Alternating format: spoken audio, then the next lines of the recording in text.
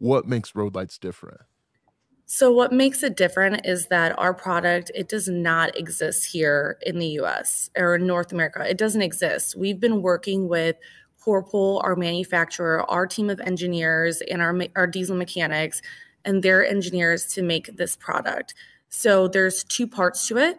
So the first part is going to be hardware. We have lighting hardware that gets mounted on the ICC bumper of a 53-foot trailer, and it helps drivers see the farthest point of their trailer when they're reversing. And then the second part of it is we also have motion sensor lighting that helps drivers also see when they're reversing. The closer they get to an object when they are reversing, it engages, and the light will flash red, and it will be a solid red whenever they are within 1 to 2 feet of the object when they are reversing.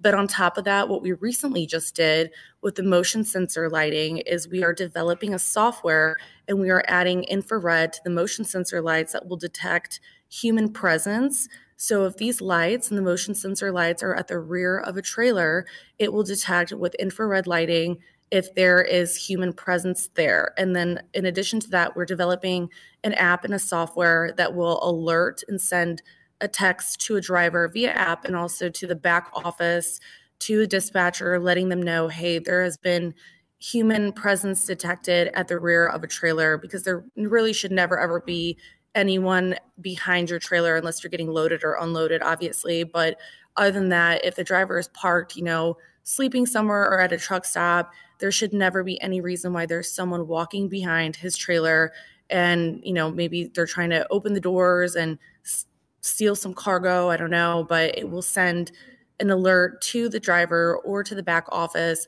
letting them know, hey, human presence has been detected, warning, there might be, some cargo theft going on or something, and at least it's helping them prevent that from happening. So the driver will wake up and see it, or if he's sleeping, he'll wake up and see it, and he'll be able to call the authorities. I mean, just do something about it. It's about detecting it and preventing it.